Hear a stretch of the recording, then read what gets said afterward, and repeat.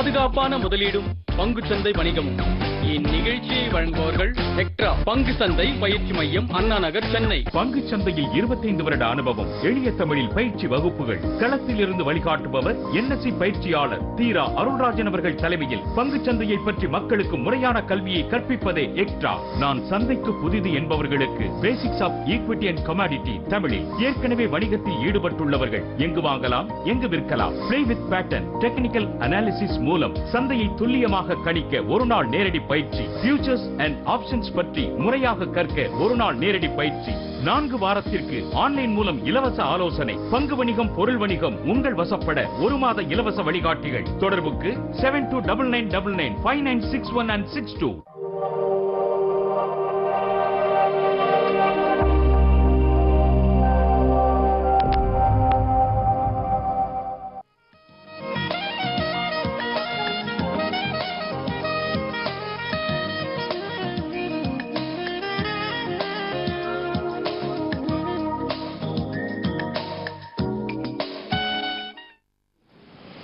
பொதிகை தொலைக்காட்சி நேயர்களுக்கு வணக்கம். பாதுகாப்பான முதலிடம் பங்கு சந்தை வணிகமும் பற்றி நம்மிடையே பேச வந்திருக்காங்க extra equity commodity training and research academy CEO Thiru T.R.ARULRAJHAN sir அவர்கள் நம்மிடையே வந்திருக்காங்க.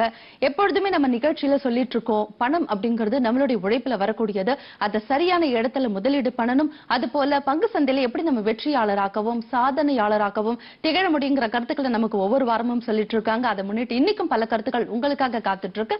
நேர்களை நம்ம நிகழ்ச்சிக்கு போவோம். வணக்கம் சார். வணக்கம். சரி, இன்னைக்கு பங்கு சந்தை பாத்தீங்கன்னா ரொம்ப ஒரு இறக்க நிலையில தான் இருக்கு. இப்படி சூழ்நிலையில் இருக்கும் பொழுது சிறு முதலீட்டாளர்கள் எப்படி சார் இதை கையாள வேண்டும்? பொதுவாக பங்கு சந்தையில ஏற்றமும் இருக்கும், இறக்கமும் இருக்கும் சொல்லிக்கிட்டே வருவேன். அப்போ ஏற்றங்கள் வரும்போது மகிழ்ச்சியாக இருக்கக்கூடியவர்கள் இறக்கங்கள் வரும்போது மனசு கஷ்டப்படுவாங்க. ஏன்னா அவங்க முதலீட்டு செய்த பணத்தினுடைய மதிப்பு குறைய கூட ஆரம்பிக்கும். இப்போ இந்த மாதிரி நேரத்தில் எப்படி கையாளணுன்ற ஒரு கேள்வி எல்லார் மனசுல இருக்கும். நிறைய பேர் பயந்து போயிட்டு வித்துட்டு போறவங்க தான் ஜாஸ்தியா இருப்பாங்க. அதாவது வாங்கிய பங்குகளை நஷ்டத்தில் விற்பது என்பது. பொதுவாக பங்கு சந்தையை கையாள வேண்டிய அடிப்படை விஷயம் என்ன அப்படின்னு சொன்னா, நீண்டகால அடிப்படையில் பங்கு சந்தைக்குள் முதலீடுக்கு வரணும். பங்கு சந்தை நீண்டகால அடிப்படையில் எப்படி நகரும்ன்றதுக்கு ஒரு எடுத்துக்காட்டு சொல்ல போறேன். அதாவது தேசிய பங்கு சந்தையின் குறியீட்டு எண் நிஃப்டி அப்படின்றது 1995 1000 புள்ளியில் இருந்தது. இப்போ 2018 அப்படின்னு பார்க்கும்போது 11000 புள்ளியில் இருக்கு.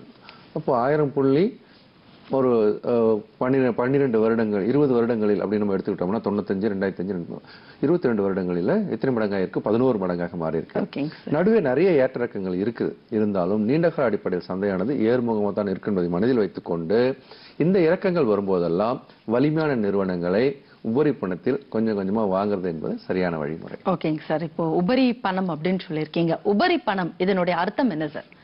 பொதுவா நான் ஒரு விளக்கம் சொல்வேன். அதாவது மனசுல வச்சுக்க வேண்டியதுதான், இந்த பணத்தை இழப்பதன் மூலம் என்னுடைய நடைமுறை வாழ்க்கை பாதிக்கப்படாது அப்படின்றதான் நம்ம உபரி பணம்னு சொல்லுவோம். ஏன் சொல்ல வரேன் அப்படின்னு சொன்னா, பங்குச்சந்தை நீண்டகால முதலீடு ஏற்ற இறக்கம் ரெண்டும் இருக்கு. ரிஸ்க் இருக்கக்கூடிய இடம் தான். அப்ப ரிஸ்க் உள்ள இடத்திற்கு நம்ம முதலீடு செய்ய வரும் பொழுது அது உபரி பணமா இருந்தா நமக்கு படபடப்பு அதிகமாக இருக்காது. சரி, என்னோட உபரி பணம் தான் அப்படின்னு ஒரு மனநிலையில் இருக்கும்போது இறக்கங்களை தாங்கக்கூடிய சக்தி இருக்கும். இல்லைன்னா வேற ஒரு விஷயத்துக்கு வச்சிருக்க பணமாக இருந்தால் தவறு செய்வதற்கான வாய்ப்பு அதிகம். ஓகேங்க சார். இப்போ பங்கு சந்தையில நீங்க இறக்க நிலையில தான் இருக்கு அப்படின்னு சொல்லியிருக்கீங்க. சிறு முதலீட்டாளர்களுக்கு எப்படி கையாளணுங்கிற ஒரு ஆன்சர் கன்வே பண்ணிருக்கீங்க. அது மட்டும் இல்லாம எப்படி நம்ம இந்த நேரத்துல சரியாக முதலீடு செய்யணும், இதை பத்தியும் சொல்லுங்க சார். கண்டிப்பா. பொதுவாக சந்தைகள் முதலீடு பண்றதுக்கான வழிமுறையும் அதே சமயம் இறக்கங்கள் வரும்போது செய்வதற்கான வழிமுறையும் அப்படி சொல்லும்போது SIP சிஸ்டமேட்டிக் இன்வெஸ்ட்மெண்ட் பிளான்ற வழிமுறை தான். இந்த வரைபடம் மூலம் கூட பார்க்கும்போது நான் இதில் உங்களுக்கு சொல்லியிருக்கேன், இது ஒரு நீண்டகால முதலீடாக இருக்க வேண்டும். SIP முறையில்னா மாதம் ஒரு குறிப்பிட்ட நாளில் குறிப்பிட்ட தொகையை முதலீடு செய்யக்கூடிய வழிமுறை தான் SIPன்னு சொல்லுவோம். இந்த வரைபடத்தில் பார்த்தீங்கன்னா ஒரு 3 வருஷம் 5 வருஷம் 10 வருஷம் 20 வருஷம் இப்படி திட்டமிட்டு நீங்கள் முதலீடு செய்கிறானால் உங்கள் பணமானது மிக பிரம்மாண்டமாக மாறும். இங்க போட்டிருக்க வித் SIP ஒரு மணி க்ரோஸ் வித் டைம். நாளாக நாளாக உங்களுடைய பணமானது பிரம்மாண்டமாக மாறும் சொல்றத ஒரு சின்ன வார்த்தையா இருந்தாலும் கூட உண்மையாகவே உங்கள் பணம் கண்ணுக்கு தெரியாமல் சேமிக்கப்படும். மிகப்பெரிய பணமாக 5 10 15 20 ஆண்டுகளுக்கு நீங்கள் முதலீடு செய்யும்போது பிரம்மாண்டமாக மாறும். இப்ப நீங்க கேட்ட கேள்விக்கான பதில் என்ன அப்படின்னு சொன்னா, இந்த மாதிரி தான் முதலீடை திட்டமிடும். இப்ப இறங்கிடுச்சு என்ன பண்ணலாம் அப்படின்னு சொல்லும்போது SIP வழியில் முதலீடு பண்ணலாம். SIP வழியில் எதில் முதலீடு பண்ணலாம்னு இன்னொரு பதிலும் சொல்லிடுறேன். அதாவது ETF அப்படின்னு சொல்லக்கூடிய வகையில நிஃப்டி ETF தேசிய பங்கு சந்தையோட குறியீட்டான நிஃப்டியில கூட முதலீடு பண்ணிக்கிட்டே வரலாம். எல்லா இறக்கங்களிலும் முதலீடு பண்ணக்கூடிய ஆளாக இருக்கும்போது இறங்கிய சந்தை ஏறும், ஏறிய சந்தை இறங்கும், எல்லாத்தையும் தாண்டி ஓவராலா பார்க்கும்போது நீண்டகால அடிப்படையில் சந்தையானது மேல் நோக்கி தான் போகும் சொல்லியிருக்கிறதுனால இந்த SIP முறையில் குறிப்பாக இந்த நிஃப்டி ETF என்ற ஒரு இன்ஸ்ட்ருமெண்ட்ல முதலீடு செய்வது நல்லது. ஓகேங்க சார். இப்போ பங்கு சந்தைக்குள்ள பாத்தீங்கன்னா இன்ட்ரோடே அப்படின்னு ஒரு வியாபாரம் இருக்கு, அதை பத்தி எக்ஸ்பிளைன் பண்ணுங்க சார். கண்டிப்பா. பொதுவா இன்ட்ராடே அப்படின்னு சொல்லும்போது எல்லாருக்குமே வந்து காலையில போயிட்டு சாயந்தரத்துக்குள்ள பணம் பண்ணக்கூடிய ஒரு எளிமையான வாய்ப்பாக தெரிந்தாலும் கூட அதில் நிறைய சிரமங்கள் இருக்கிறது. இப்போ இன்ட்ராடேல வியாபாரம் செய்யும் போது அவங்க எப்படி நாங்கள் தயார் பண்ணிக்கணும் அப்படின்றதுக்கு ஒரு சின்ன எடுத்துக்காட்டு மூலம் கூட அவங்களுக்கு நான் எக்ஸ்பிளைன் பண்ண போறேன். அதாவது இந்த வரைபடம் அப்படின்னு ஒன்று காட்டுறதுல நிஃப்டி வந்து ஒரு எக்ஸாம்பிள் எடுத்து காட்டுறேன். கைடன்ஸ் அப்படின்னு சொல்லி நாங்கள் தினமும் கொடுக்கக்கூடிய ஒரு கைடன்ஸ், இது ஈக்விட்டி ப்ரோன்ற பேர்ல கொடுக்குறோம். இந்த வரைபடத்துல நீங்க பாத்தீங்க அப்படின்னு சொன்னா 2 எல்லைகளை கொடுத்துருக்கேன். 2 எல்லைகள்ல இன்னைக்கு காலையில வியாபாரம் பண்ணணும்னா நிஃப்டியில வந்து 10,080 ஒரு 11,080 மேல் எல்லையாகவும் கீழே 11,035 என்று கீழ் எல்லையாக கொடுத்திருக்கேன். இந்த 2 எல்லையை எப்படி பயன்படுத்தணும்? ஒருவேளை நிஃப்டி ஆனது 11,080 தாண்டி மேலே போனால் வாங்கி விற்க வேண்டும், 11,035 தாண்டால் விற்று வாங்க வேண்டும் அப்படின்றத நம்ம கொடுக்கக்கூடிய செய்தி. இன்னைக்கு என்ன நடந்திருக்கு? 11,035 என்ற கீழ் எல்லையை உடைத்து அது 10,944 வரைக்கும் நன்கு இறங்கி இருக்கிறது. அப்போ இந்த ஈக்விட்டி ப்ரோ நம்ம கொடுத்திருக்கிற வழிகாட்டியை பயன்படுத்தி இன்னைக்கு விற்று வாங்கும் முறையில் வியாபாரம் செய்திருந்தால் இது ஒரு நல்ல லாபத்தை கொடுப்பதற்கான வாய்ப்பு இன்னைக்கு பார்த்திருக்கலாம். இன்ட்ராடே அப்படின்னா எப்படி பண்ணணுன்றதுக்கான ஒரு மாதிரி இது. அப்ப இன்ட்ராடேல வியாபாரம் பண்ணணும் அப்படின்னு சொன்னா எதுக்கு தயார் பண்ணிக்கணும், எதுக்கு மேல வாங்கி வைக்கணும், எதுக்கு கீழே விற்று வாங்கணும்ன்றது தங்களை தயார்படுத்த வேண்டும். அப்படி தயார் பண்ணுவதற்கான ஒரு உதவி செய்யக்கூடிய ஒரு வழிகாட்டி தான் இந்த ஈக்விட்டி ப்ரோ அப்படி சொல்லக்கூடிய தினசரி வழிகாட்டி. இதையும் அவங்க பயன்படுத்தி வியாபாரம் செய்யலாம். ஓகேங்க சார். SMS want technical பார்த்துடலாம் சார். ஃபியூச்சர்ஸ் அண்ட் ஆப்ஷன்ஸ் நேர்களை நோட் பண்ணிக்கோங்க. SMS want technical futures and options 7299995961 இந்த SMS நம்பருக்கு நீங்க உங்களுடைய டெக்னிக்கல் என்னெல்லாம் வேணும் அப்படிங்கறத நீங்க தெரிஞ்சுக்கலாம். சார், இப்போ எப்பயும் நம்ம வந்து தங்க விதிமுறைகள் அப்படின்னுட்டு கோல்டன் ரூல் நம்மளுடைய எக்ஸ்ட்ரால வச்சிருக்கோம். நீங்க ஒவ்வொரு வாரமும் இது ரொம்ப அழகா ஆணித்தனமா சொல்லிட்டு இருக்கீங்க. நம்ம கடைபிடிக்கக்கூடிய அந்த 5 தங்க விதிமுறைகள் சொல்லுங்க சார். இந்த 5 தங்க விதிமுறைகள் எல்லா விஷயத்தையும் உள்ளடக்கியது, ரத்ன சுருக்கமானது, அவங்க மனசுல ஆழமா பதியும் திரும்ப திரும்ப சொல்றோம். அது கூட வரைபடமா சீக்கிரம் நம்ம காட்டலாம். இந்த 5 விதிமுறைகள்ல முதல் விஷயம் என்ன? உபரி பணத்தில் மட்டுமே சந்தையில் வியாபாரம் செய்ய வேண்டும். அடுத்த பணம் அப்படின்னு பாத்தீங்கன்னா அந்த உபரி பணத்தை கூட ஒரே சமயத்துல முழுவதுமாக முதலீடு செய்யாமல் பகுதி பகுதியாக முதலீடு செய்ய வேண்டும். அந்த ஒரு பகுதியை கூட ஒரே துறை சார்ந்த நிறுவனத்தில் போடாமல் குறைந்தபட்சம் 3 வெவ்வேறு துறை சார்ந்த நிறுவனங்கள் முதலீடு செய்ய வேண்டும். முக்கியமாக முதலீடு செய்த பிறகு அதுக்கு ஒரு இலக்கு வைக்கணும், வாங்கினா இந்த விலைக்கு லாபத்தை எடுக்கணும் அப்படின்னு சொல்லிட்டு. எல்லாத்தையும் தாண்டி முக்கியமான விஷயம், பணம் யார் போடுறாங்களோ அவர்கள் முதலீடு செய்வதற்கான அந்த நாலேஜை முடிவை எடுக்கக்கூடியவராக தங்களை தகுதிப்படுத்திக் கொள்ள வேண்டும். இதுதான் அந்த 5 தங்க விதிமுறைகளை பல வருடங்களாக நம்ம நேருக்கு தொடர்ந்து நான் சொல்லிட்டு வரேன். கண்டிப்பா சார். இப்போ எக்ஸ்ட்ரா பங்கு சந்தை இதுல வந்து நாங்க சேரணும்னு நினைக்கிறவங்க, அது போல பங்கு சந்தைக்கு நான் புதுசு, இப்பதான் நிகழ்ச்சி பார்த்து நான் கொஞ்சம் எனக்கு ஒரு ஆர்வம் ஏற்படுதுன்னு சொல்றவங்களுக்கு நீங்க கொடுக்கக்கூடிய விளக்கம் என்ன சார்? பொதுவா இந்த சந்தைக்குள்ள வரணும்ன்றதுக்கு எல்லாருக்குமே ஆர்வம் இருக்கு. கண்டிப்பா சார். ஆனா சந்தைக்குள்ள வரும்போது எல்லாருக்குமே வந்து முதல்ல உள்ள நுழையும் போது ஒரு இன்வெஸ்டரா வர்றதுன்றதே வர்றதில்லை. எல்லாருமே வந்து ஒரு ட்ரேடரா உள்ள நுழைஞ்சிடுறாங்க. இப்ப சந்தைக்குள்ள வரும்போது அவங்க பின்பற்ற வேண்டிய வழிமுறை என்ன அப்படின்னு சொன்னா, முதல்ல ஒரு நீண்டகால முதலீட்டராக வரணும். அதே மாதிரி சந்தைக்குள்ள வர்றதுக்கு முன்னாடி அவங்க தெரிஞ்சுக்க வேண்டிய விஷயங்கள்ன்றது அடிப்படை விஷயங்கள். என்னென்ன அடிப்படை விஷயங்கள் தெரிஞ்சுக்கணும் அப்படின்னு பார்க்கும்போது நான் இங்க கொடுத்துருக்கேன். இண்டெக்ஸ் பத்தி தெரிஞ்சுக்கணும், எப்ப ஷேரை வாங்கணும், எப்ப விற்கணும், அந்த நமக்கு வாங்குறதுனால என்ன பலன் கிடைக்கும், இந்த மாதிரி பல்வேறு விஷயங்களையும், சந்தை எவ்வாறு இயங்குது, இதுல எப்படி நம்ம பணம் கொடுக்கறது வாங்குறது, ஈக்விட்டி சந்தைனா என்ன, கமாடிட்டி சந்தைனா என்ன, இந்த மாதிரி அடிப்படை விஷயங்கள் எல்லாத்தையும் தெரிஞ்சுக்கிட்டு தான் சந்தைக்குள்ள வரன்றதுக்காக நான் சந்தைக்கு புதுசுன்றவங்களுக்கான ஒரு பயிற்சி வகுப்பு கூட உருவாக்கியிருக்கோம். வெறும் இது 899 ரூபாய் விலைக்கு மட்டுமே இந்த ஒரு பயிற்சி வகுப்பு ஆரம்பிச்சிருக்கிறோம்.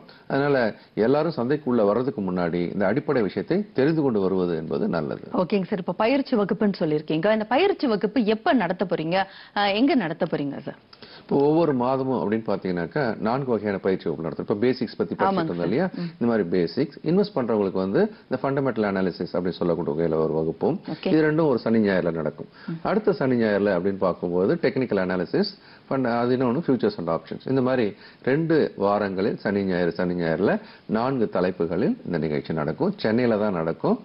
வேணுன்றவங்க தொடர்பு கொள்ளுங்க. ஓகேங்க சார். இப்போ இந்த பயிற்சி வகுப்புல யாரெல்லாம் சேரலாம் சார்? அவங்களுக்கு ஏதாவது வயது வரம்பு இருக்கா, இல்ல இவங்களுதான் குவாலிஃபிகேஷன் இவங்கதான் வரணும் அப்படிங்கிற ஏதாவது ஒரு விதிமுறைகள் ஏதாவது வச்சிருக்கீங்களா, இல்ல காமனா எல்லாருமே நான் கூட கத்துக்கணும்னு நினைக்கிறேன் சார் இந்த ப்ரோக்ராம் மூலமாக, அப்போ எனக்கு ஏதாவது ஒரு விதிமுறைகள் ஏதாவது இருக்குமா? இதுல விதிமுறை அப்படின்னு சொன்னா எல்லாருமே கத்துக்க வேண்டிய ஒரு விஷயம். எப்படி நம்ம குழந்தை பிறந்த பள்ளிக்கு அனுப்பணுமான்னு நீங்க ஒரு கேள்வி கேட்டீங்கன்னா, இது என்ன கேள்வி, கம்பல்சரி அல்ல அனுப்புதுன்னு சொல்லணும். அது லிட்ரஸின்னு சொல்றோம்.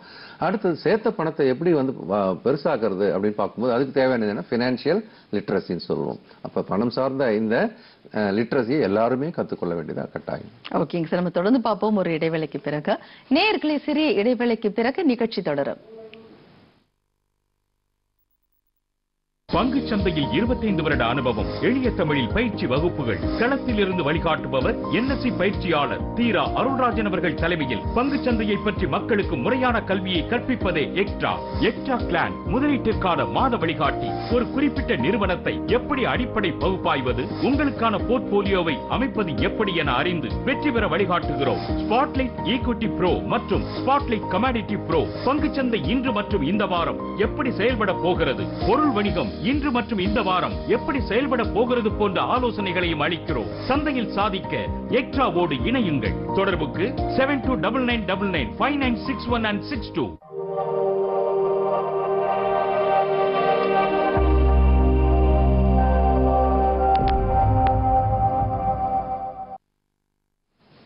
நேயர்களே, பாதுகாப்பான முதலீடும் பங்கு சந்தை வணிகமும் பற்றி எக்ட்ரா சிஇஓ திரு T.R.ARULRAJHAN சார் அவர்கள் நம்மிடையே வந்திருக்காங்க.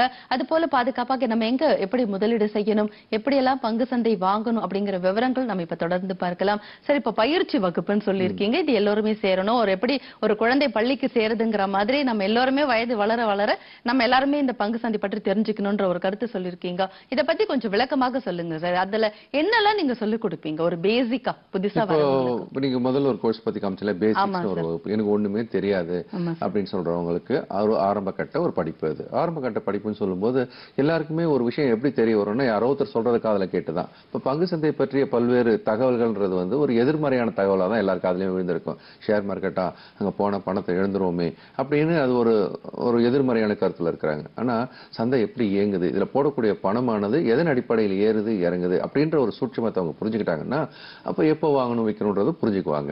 இப்ப அடிப்படை விஷயங்கள் அப்படின்னு நம்ம சொல்லும்போது, ஒரு நிறுவனம் அதனுடைய லாபம் ஈட்டும் திறனின் அடிப்படையில தான் பங்கின் விலையும் கூடிக்கொண்டிருக்கும். இப்போ ஒரு நிறுவனத்தின் பங்கின் விலை ஏறுவதும் இறங்குவதும் எதனால நிகழுது அப்படின்றத அடிப்படை விஷயமா தெரிஞ்சுக்கணும். முதல்ல பேசிக்னு சொன்னேன் இல்லையா, பேசிக்னு சொல்லும்போது ஒரு ஸ்டாக் எக்ஸ்சேஞ்ச் எப்படி இயங்குது. இப்போ ஸ்டாக் எக்ஸ்சேஞ்ச்னா என்எஸ்சி இருக்கு, பிஎஸ்சி இருக்கு. இதுல போயிட்டு நம்ம கணக்கு தோக்கணும், எப்படி தோக்கணும், தோங்கிய கணக்கு பிறகு எப்படி வாங்கணும் விற்கணும். இப்போ வாங்கணும் விற்கணும்னா நம்ம கொடுக்குற பணம் யார்கிட்ட கொடுக்கணும், நம்ம வித்தோம்னா நமக்கு பணம் எப்படி நம்ம கைக்கு வரும். அதன் பிறகு இந்த சந்தையெல்லாம் நிறைய இருக்கு. ஈக்விட்டி மார்க்கெட் சொல்றாங்க, கமாடிட்டி மார்க்கெட் சொல்றாங்க, கரன்சி மார்க்கெட் சொல்றாங்க. இது எல்லாமே நமக்கு சம்பந்தப்பட்டதா இல்லையா, எல்லாரும் பொறுத்த வரைக்கும் தூரம் தான் நின்று பார்ப்பாங்க. ஆனா இது என்னன்னு தெரிஞ்சிடுச்சுன்னா அதன் பிறகு சந்தையில் நமக்கு கிடைக்கிற ஒரு வாய்ப்பாக இதை பார்க்க முடியும். இது முதல் விஷயம், பேசிக்ஸ் சொல்ல. நான் அடுத்து ஃபண்டமெண்டல் அனாலிசிஸ் சொல்லும்போது இன்வெஸ்ட்மெண்ட் அண்ட் போர்ட்ஃபோலியோ மேனேஜ்மெண்ட் ஒரு பேர் வச்சிருக்கோம். இப்போ எல்லாருமே பாத்தீங்கன்னா முதல்ல பணத்தை சேமிக்கணும். சேமித்த பணத்தை என்ன பண்ணணும், அது மதிப்பு கூட்டுதல் பண்ணணும். எல்லாருக்குமே வாழ்க்கையில பாத்தீங்கன்னாக்கா ஒவ்வொரு பினான்சியல் கோல் சொல்லும், பணத்தின் தேவை இருந்து கொண்டே இருக்கு. ஒரு குடும்பம் எடுத்தீங்கன்னா குழந்தைக்கு கல்விக்கு, அது அதுக்கப்புறம் பாத்தீங்கன்னா ஒரு உயர்கல்வி, அதன் பிறகு வீடு வாங்குறது, அதன் பிறகு ஒரு கார் வாங்குறோம், இல்ல வயசான காலத்துல ரிட்டையர்மெண்ட்டுக்கு பணம் தேவை. இது எல்லாமே என்ன சொல்லுவோம், ஃபைனான்சியல் கோல் அப்படின்னு சொல்லுவோம். இந்த ஃபைனான்சியல் கோல் ஒரு கோலுக்குமே ஒரு திட்டம் கையில் இருக்க வேண்டும். திட்டம்னா இன்னைக்கு ஒரு விதையை போட்டு அந்த காலகட்டத்துல அந்த தேவைக்கு அது உதவி பண்ணணும். இதை நம்ம என்ன சொல்லுவோம் அப்படின்னு சொன்னா, நம்மளுடைய ஃபைனான்சியல் கோலை செட் பண்ணணும், அதுக்கான முதலீடை ஆரம்பிக்கணும். அதுக்காக தான் இந்த இன்வெஸ்ட்மெண்ட் அண்ட் போர்ட்ஃபோலியோ மேனேஜ்மெண்ட் சொல்லக்கூடிய ஒரு நாள் பயிற்சி வகுப்பு. நான் முதல்ல சொன்ன பேசிக் பயிற்சி வகுப்பு அப்படின்றது ஒரு அரை நாள் பயிற்சி வகுப்பு தான், சனிக்கிழமையில நடக்குது. அதனால இது அரை நாள் பயிற்சி வகுப்புன்னு போது எல்லாருமே எளிய முறையில் கலந்து கொள்ள முடியும். அடுத்து இந்த இன்வெஸ்ட்மெண்ட் அண்ட் போர்ட்ஃபோலியோ மேனேஜ்மெண்ட் ஒரு நாள் பயிற்சி வகுப்பா இருக்கிறோம். இந்த பயிற்சி வகுப்புலையும் அவர்கள் கலந்து கொள்ளலாம். இது ரெண்டும் சனி ஞாயிறு வர்றதுனால ரெண்டும் சேர்த்து கூட அவங்க கலந்துக்கலாம். இது முதல் கட்ட பயிற்சி. இதற்கு முன்பதிவு தேவைங்களா சார்? இது குறித்து ஒரு காலருக்கு அப்புறம் நம்ம பார்க்கலாம் சார். வணக்கம் சார், எங்க இருந்து கால் பண்றீங்க சொல்லுங்க சார். நான் மடிப்பாக்கம் சென்னையில இருந்து பேசுறேங்க. உங்க பேர் சார்? என் பேர் லட்சுமி நரசிம்மன்ட்டுங்க. ஓகே, லட்சுமி நரசிம்மன் சார், உங்களுடைய கேள்வி கேளுங்க, சார் கிட்ட பேசுங்க. வணக்கம், சொல்லுங்க. சொல்லுங்க. பாத்தீங்களா இந்த 5 கோல்டன் ரூல்ஸ் இந்த ட்ரேடர்ஸ்க்கு, நான் அவர் சொல்ற இந்த ட்ரேடர்ங்கிறது மீன்ஸ் ஒன்லி இந்த அந்த இன்ட்ராடே பண்றவங்கள மட்டும் சொல்றாரா இல்ல எங்க மாதிரி டெலிவரி வாங்கிட்டு பண்ணிட்டு இருக்கிறோம் ஷார்ட் டைம் அண்ட் லாங் டைம்ல அவங்களையும் மென் பண்றாரா சார்? இல்ல கண்டிப்பா நல்ல கேள்வி. இந்த கேள்விக்கு பதில் சொல்றேன். வேற ஏதாவது கேள்விகள் இருக்கா சார்? இன்னொரு கேள்வி, இந்த பாம்பே டையிங் வந்து இப்ப செல்லரே இருக்காங்க, பையர் யாருமே இல்லைங்கிற மாதிரி இருக்குது. அது எப்படி திடீர்னு நான் நிறைய ஷேர் வாங்கியிருந்தேன் ஐயர்ல. இப்ப அது மாத்திரம் இப்ப எல்லா ஷேரும் குறைஞ்சாலும் இந்த ஒரு ஷேர் எனக்கு வந்து செல்லர் தான் இருக்காங்க, பையர் இல்லைங்கிறாங்க. இன்னும் புரியல. ஓகே, நான் 2 கேள்விக்கும் பதில் சொல்றேன். முதல்ல நம்ம நேர் கேட்டிருந்த கேள்வி என்ன அப்படின்னு சொன்னீங்கன்னாக்கா, இப்போ ஷேர் மார்க்கெட்டுக்குள்ள யாரை ட்ரேடர்னு சொல்றீங்க, யாரை இன்வெஸ்டர்னு சொல்றீங்க அப்படின்னு சொல்லக்கூடிய ஒரு சின்ன டெஃபினேஷன் கூட கொடுத்தாங்க. கோல்டன் ரூல்ஸ் பேஸ் பண்ணி இப்போ பங்கு சந்தையில பொதுவா பங்குகளை வாங்கி ஒரு வருடம் வைத்து விற்பவர்கள் இன்வெஸ்டார்னு சொல்லுவோம். இந்த இன்வெஸ்டார் அப்படின்றவங்க வந்து தங்களுக்கான ஒரு போர்ட்ஃபோலியோ தயார் பண்ணி வச்சுக்கிட்டு வியாபாரம் பண்ணுவாங்க. வாங்கி ஒரு வருஷம் கழிச்சு விற்கிறது. ஒரு வருஷன்றது ஒரு எடுத்துக்காட்டுக்கு தான். அது கொஞ்சம் முன்னே இருக்கலாம், இல்லை கொஞ்சம் கூடுதல் கால அளவும் இருக்கலாம். அதே சமயம் நான் வாங்கி சில வாரங்கள் முறை இப்போ வாங்கி ஒரு வாரம் 10 நாள் இல்லை ஒரு மாதம் இது மாதிரி வாங்கி விற்கணும்னு நினைக்கிறேன் அப்படின்னு சொல்லும்போது உங்களை என்னன்னு சொல்லுவோம், நீங்கள் ஒரு ஸ்விங் ட்ரேடர், ஒரு ட்ரேடிங் எல்லைக்குள்ள வந்துட்டீங்க. ஒரு நீண்டகால அடிப்படை முதலீட்டிலிருந்து இப்போ எதை நோக்கி வந்தாச்சு, வியாபாரத்தை நோக்கி வந்தாச்சு. இந்த வியாபாரத்தை தான் 2ஆ பிரிக்கிறோம். எப்படி வாங்கி சில தினங்கள் சில வாரங்கள் வச்சு வித்தா ஸ்விங் ட்ரேடர்னு சொல்றோம். அதே வாங்கிட்டு அன்னைக்கே காலையில் மார்க்கெட் 9:15 ஆரம்பிக்குது, சாயந்தரம் 3 மணிக்கு முடியுது, இந்த கால அளவுக்குள்ளாக வாங்கி விற்கிறால இன்ட்ராடே ட்ரேடர்னு சொல்லுவோம். இப்போ 2 பேருமே வியாபாரம் தான். என்ன ஒன்று, இன்ட்ராடே வியாபாரத்துக்கும் நீங்க டெலிவரி பேஸ்டு வியாபாரத்துக்கு என்ன வித்தியாசம், இன்னும் கொஞ்சம் பொறுமையா பண்ணலாம், இன்னைக்கு இன்னும் பரவாயில்லப்பா நான் இன்னும் 2-3 நாள் வெயிட் பண்றேன், இன்னும் நான் வந்து 10 நாள் கூட வெயிட் பண்ணலாம் அப்படின்னு வெயிட் பண்ண முடியும். அதுல வந்து உங்களுக்கு இன்னும் கொஞ்சம் டென்ஷன் குறைவா இருக்கும். ஆனா இன்ட்ராடே வியாபாரம்னு வரும்போது ஒரு கட்டாயம் இருக்கு, காலையில் 9:15 ஆரம்பிச்சு 3:30 முடிக்கணும்ட்டு. இந்த கட்டாயத்துக்குள்ள பண்ணணும்னு சொல்லும்போது உங்களுக்கு டென்ஷன் ஜாஸ்தியா இருக்கும். இது எப்படி கையாளணும் முறையா கற்ற பிறகு இதுக்குள்ள வரணும்ன்றதான் நான் சொல்லக்கூடிய ஒரு விஷயம். இது வந்து முதல் கேள்வி அவர் கேட்டிருந்தார் இல்லையா, யாரை வந்து ட்ரேடர்னு சொல்றோம் அப்படின்னு சொல்லும்போது 3 வகையான வாய்ப்புகளை பத்தி சொன்னேன். பொதுவாகவே வந்து ஒரு பங்கின் விலைன்றது வந்து குறிப்பிட்ட காரணங்களால் ஏறும், குறிப்பிட்ட காரணங்கள் இறங்கும். அதுக்கு சாதகமான செய்தி இருந்தால் ஏறும், பாதகமான செய்தி இருந்தால் இறங்கும். இந்த ஒரு கேஸ்ல இதுன்னு இல்லை, இன்னைக்கு சமீபத்தில் பாத்தீங்கன்னா எல்லா NBFC கம்பெனிஸனுடைய விலையும் பெரிய அளவில் சரிந்தது பார்த்துக்கிட்டே இருக்கிறோம். குறிப்பா இந்த மாதிரி நிறுவனங்கள் அப்படின்னு பார்க்கும்போது அது பின்னாடி ஒரு செய்தி கண்டிப்பா இருக்கும். ஏதோ ஒரு பாதகமான செய்தி இருந்து கொண்டிருப்பதனால எல்லாரும் ஓடி போய் விற்கணும்னு போய் நிற்கும் போது அங்க வாங்குறதுக்கே ஆள் இருக்காது. ஏன் சொல்லும்போது இதுக்கெல்லாம் சர்க்கியூட் பிரேக்கர் சொல்லுவாங்க. இன்னைக்கு இந்த விலை வரைக்கும் தான் இதை வந்து வாங்குவதோ விற்பதோ அனுமதின்னு சொல்லுவோம். சர்க்கியூட் பிரேக்கர்னா என்ன அர்த்தம்னா, ஒரு பங்கானது இன்னைக்கு காலையில் சாயந்தரத்துக்குள்ள நேற்றைய முடிவு விலையிலிருந்து ஒரு குறிப்பிட்ட சதவீதம், அது வந்து ஒரு எக்ஸாம்பிள் 10% சொல்ல கம்பெனிக்கு மாறும். இப்போ 10% ஏற்றம்னா நேற்றுக்கு 100 ரூபாயில் ஒரு பங்கு இருக்குன்னா அது 110 ரூபா வரைக்கும் இன்னைக்கு வியாபாரம் ஆகலாம். கீழே அப்படின்னு பார்க்கும்போது அது 10% சொல்லும்போது 90 ரூபா வரைக்கும் வியாபாரம் ஆகலாம். இதை தாண்டி மேலேயோ கீழே வியாபாரம் கூட நிறுத்திடுவாங்க. அதை நிறுத்தும் போது தான் இந்த மாதிரி ஒரு சைடில் சார் எங்க பையரே இல்லை சார்னு வரக்கூடிய சூழ்நிலை வரும். நாளைக்கு திரும்ப ஓப்பன் பண்ணும்போது நீங்க அதை விற்பதற்கான வாய்ப்பு இருக்கு. தொடர்பு கொண்டதற்கு நன்றி சார். இன்னும் மேலும் ஒரு நேர அழைப்புல இருக்காங்க. வணக்கம். வணக்கம் சார், சொல்லுங்க.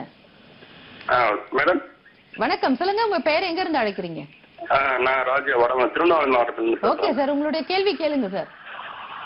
சார் வணக்கம், சொல்லுங்க.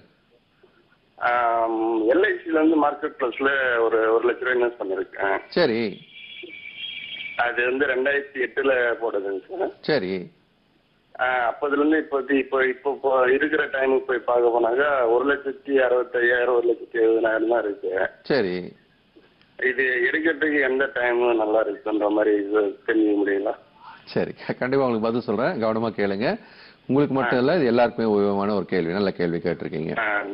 ஓகே, பொதுவா இதை வந்து மார்க்கெட் பிளஸ் எல்ஐசின்னு சொல்றது ஒரு எக்ஸாம்பிள் தான். இந்த மாதிரி நிறைய யூலிப் அப்படின்னு சொல்லுவாங்க, யூனிட் லிங்க்டு இன்சூரன்ஸ் பாலிசி சொல்லுவாங்க.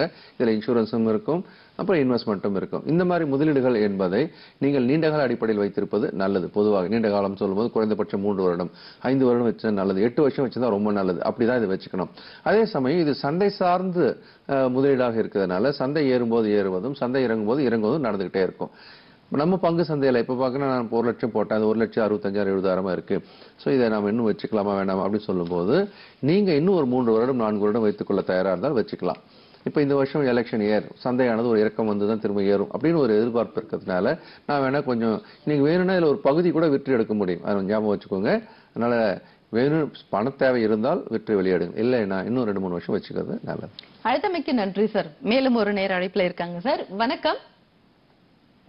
வணக்கம் சார், எங்க இருந்து கால் பண்றீங்க? நான் பெங்களூர்ல இருந்து பேசுறேன். உங்க பெயர் சொல்லுங்க சார், உங்களுடைய கேள்வியும் கேளுங்க. சார் 2 கொஸ்டின் இருக்கு சார். சொல்லுங்க. முதல் கொஸ்டின், டெக்னிக்கல் அனாலிசிஸ் இப்போதைக்கு பங்குச்சந்தையோட டிசம்பருக்குள்ள எதுவரை போகலாம் பாட்டம், அது சொன்னா கொஞ்சம் அதை பத்தி நாங்க முதலீட்டாளர் அதுல கருத்துல வச்சுட்டு முதலீடு செய்ய வாய்ப்பா இருக்கும். அப்புறம் ரெண்டாவது ஒண்ணு, இந்த எஸ் பேங்க் இந்த அதோட சிஇஓ சேஞ்ச் ஆர்பிஐ சொன்னதுனால பயங்கரமா குறைஞ்சிருக்குது. இந்த லெவல்ல முதலீட்டாளர்கள் நீண்ட கால முதலீட்டிற்கு அதை பயன்படுத்தி இன்வெஸ்ட் பண்ணலாமான்னு கேட்டேன். சரி, 2 கேள்விக்கு நான் பதில் சொல்றேன். பொதுவாக சந்தையினுடைய போக்கு அப்படின்னு நம்ம சொல்லுவோம், எவ்வளவு தூரம் போகலாம் வரும். இது டெக்னிக்கல் அனாலிசிஸ் மூலமா தான் பாக்குறோம். இந்த டெக்னிக்கல் அனாலிசிஸ் நம்ம நிகழ்ச்சி மூலமாகவும் நம்ம தொடர்ந்து சொல்லிக்கிட்டு தான் வரோம். அது மாதிரி உங்களுக்கு நாளைக்கு எப்படி பண்ணலான்றது கூட நம்ம இன்னைக்கு வரைபடம் நிஃப்டி மூலமா சொல்லுவோம். நீங்க கவனிக்க வேண்டிய விஷயம் என்னன்னா, இப்போ ஒரு இறக்கத்துல இருக்கு. இந்த இறக்கமானது முக்கியமான கட்டத்துல இருக்கு. எங்க இருக்கு நிஃப்டியை பொறுத்த வரைக்கும் அது ஏறக்குறைய பாத்தீங்கன்னாக்கா இந்த 10,900 அப்படின்ற இடத்துக்கு வந்தாச்சு. இது முக்கியமான எல்லை. இது உடைக்கப்பட்டால் அது இன்னும் ஒரு 300-400 புள்ளிகள் இறங்கலாம் இந்த 2 மாசத்துல கூட. அதனால இப்ப இருக்கிற புள்ளியில இருந்து இறக்கம் வந்தால் இன்னொரு 400 புள்ளி கிட்ட இறக்கும். இந்த இடத்துல சப்போர்ட் எடுத்துச்சுன்னா 10,900 சப்போர்ட் எடுத்தா மேல 11,320-330 வரைக்கும் செல்லலாம் அப்படின்றது ஒரு கணிப்பு. அதனால இதை கவனமா நீங்க பாருங்க. ரெண்டாவது ஒரு கேள்வியும் கேட்டிருந்தாரு.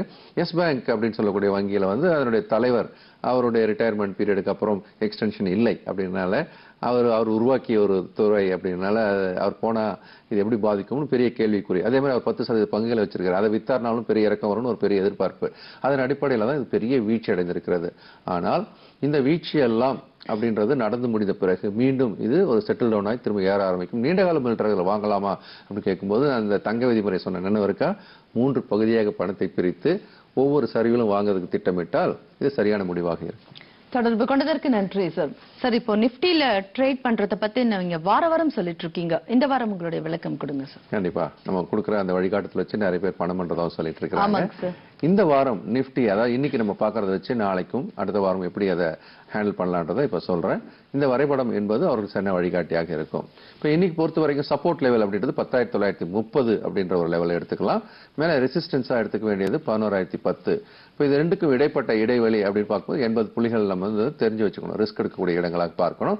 ஒருவேளை இது 11,010 தாண்டினால் மிக வலிமையான ஒரு ஏற்றம். இது புல் பேக் ரேலின்னு தான் சொல்லுவோம். இவ்வளவு நாள் இறக்கத்துக்கான ஒரு ஏற்றம் தான். 11,320 வரை செல்லலாம். நம்ம நேர் கூட இப்ப கேட்டாரு, அவருக்காக நம்ம வரைபடம் மூலமா இது விளக்கி சொல்றோம். ஒருவேளை 10,930 உடைக்கப்பட்டால் கீழே 300-350 புள்ளிகள் கூட இறங்கலாம்ன்றதுதான் இந்த வரைபடம் மூலமாக நம்ம நேருக்கு சொல்லக்கூடிய ஒரு செய்தி. ஒரு காலர் லைன்ல இருக்காங்க, பார்க்கலாம். வணக்கம் சார். வணக்கம், எங்க இருந்து கால் பண்றீங்க? உங்க பேர் சொல்லுங்க. ஈரோட்ல இருந்து. ஓகே, கொஞ்சம் பேசுறது தெளிவா இல்ல சார்.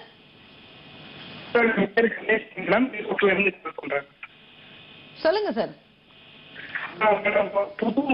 சிக்னல் உங்களுக்கு இருக்கிற மாதிரி வாங்க சார். உங்களுக்கு சரியான இடத்துல கொஞ்சம் நின்னு பேசுங்க. உங்களோட கேள்வி கேளுங்க சார். இப்ப ஏதாச்சும் புது ஸ்டாக்ஸ்ல லாங் டர்ம் இன்வெஸ்ட்மெண்ட் பண்றதுக்கு வாய்ப்பு இருக்காங்க சார்? பாசிபிள். சரி, உங்க கேள்வி சரியா வந்து சார். ஆனா லாங் டர்ம் இன்வெஸ்ட்மெண்ட்ன்றது மட்டும் காதுல விழுந்துச்சு. வேற ஏதாவது நியூ ஸ்டாக்ஸ் ஏதாச்சும் லாங் டர்ம் இன்வெஸ்ட்மெண்ட்டுக்கு பெனிஃபிட்டா இருக்குமா? ஓகே, உங்க கேள்விக்கு நான் பதில் சொல்றேன், கவனமா கேளுங்க. பொதுவாக லாங் டர்ம் இன்வெஸ்ட்மெண்ட்டுக்கு எப்படி ஒரு தேர்வு பண்ணலாம் பங்குகள் அப்படின்னு மாதிரி கேட்டிருந்தார். நீங்க லாங் டர்ம் இன்வெஸ்ட்மெண்ட் உங்களுக்கான ஒரு போர்ட்ஃபோலியோ தயார் பண்ணும்போது லார்ஜ் கேப் அப்படின்னு சொல்லுவோம், ப்ளூ சிப் கம்பெனிகள் அப்படின்னு சொல்லிட்டு இப்போ நிஃப்டி 50ன்னு சொல்லக்கூடிய அந்த 50 நிறுவனங்கள்ல சில நிறுவனங்களை தேர்வு செய்து பண்றது நல்லது. அதனால சரியான நேரமும் கூட. ஆனா தங்க விதிமுறை பயன்படுத்தி பகுதியாக முதல்ல செய்ய திட்டமிடுங்கள். இதுவே போதுமானது. தொடர்பு கொண்டதற்கு நன்றி சார். சார், இப்போ டெக்னிக்கல் பயிற்சிக்கு வர முடியாதவங்க எப்படி சார் அவங்க வீட்டுல இருந்துகிட்டே நம்மளுடைய பங்கு சந்தை பற்றி தெரிஞ்சுக்கலாம்?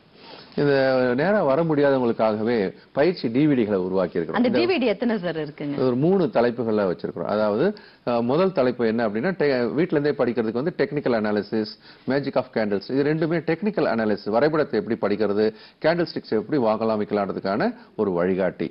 இது 2 செட்டா இருக்கு. இதை வாங்கி வீட்டுல படிக்கலாம். இதுக்கு அடுத்து பாத்தீங்க அப்படின்னு சொல்லும்போது இன்னொரு வகையான டிவிடி இருக்கு. அது ட்ரேடிங் டெக்னிக்ஸ் சொல்லிட்டு நீங்க எப்படி வரைபடம் சார்ட்டே இல்லாம எப்படி வாங்கி விற்கலாம், சார்ட்டை பார்த்து எப்படி வாங்கி விற்கலாம்னு சொல்லிட்டு பல்வேறு டெக்னிக்கல் அப்படின்றது நிறைய இது ஒரு புதையல் மாதிரியான ஒரு டிவிடி. அதுவும் நம்ம உருவாக்கி கொடுத்துருக்கிறோம்.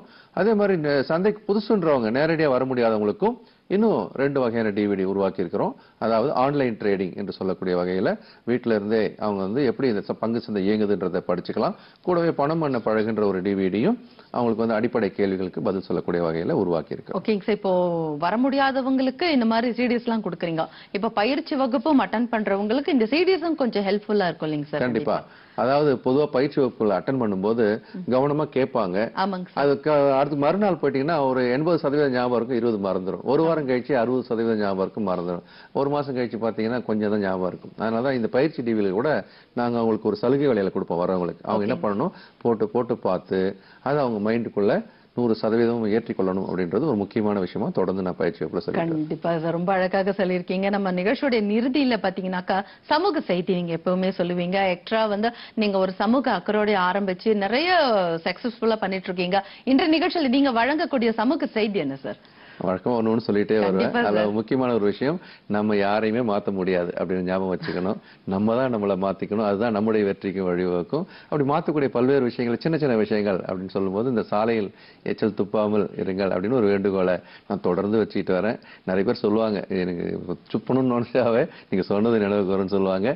நீங்களும் இதை கொஞ்சம் ஒரு செய்தியா எடுத்துக்கிட்டு மற்றவர்கள் சொல்வது போல நோய்கள் பரவுவதை தடுக்க முடியும். தயவுசெய்து நீங்க சொல்லக்கூடிய ஒரு இந்த பெரிய செய்தி கூட சிறு சிறு மாற்றங்களை உண்டு பண்ணும் அப்படிங்கிறது தான் நம்ம நிகழ்ச்சியில நம்ம வியூவர்ஸ் கூட தெரிஞ்சிட்டு இருப்பாங்க. ரொம்ப அழகாக இன்னைக்கு பங்கு சந்தை பற்றியும் எப்படி பாதுகாப்பா முதலீடு பண்ணணுங்கிற கருத்துக்களை வழங்கியிருக்கீங்க. மிக்க நன்றி. நன்றி, வணக்கம்.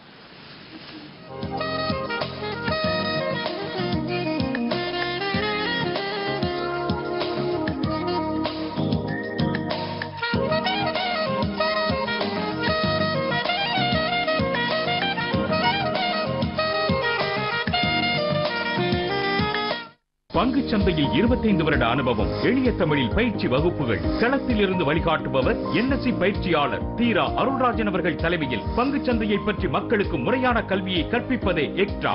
சந்தையை பற்றி முழுமையாக தெரிந்து கொள்ள சரியான பார்வை என்ற தலைப்பில் பங்குச் சந்தை, கமாடிட்டி சந்தை மற்றும் கரன்சி சந்தை ஆகிய வர்த்தகத்தை அறிய புத்தகம் வெளியிட்டு இருக்கிறோம். மற்றும் வீட்டில் இருந்தே பயிற்சி எடுக்க பயிற்சி டிவிடிக்கள், டெக்னிக்கல் அனாலிசிஸ் மூலம் பங்குச் சந்தையை எப்படி கணிப்பது என்பதற்காக 3 பாகங்களாகவும், மேஜிக் ஆஃப் கேண்டில்ஸ் 2 பாகங்களாகவும் வழங்குகிறோம். வாங்கி பயன் பெறுங்கள். தொடர்புக்கு 729999 5961 and 62.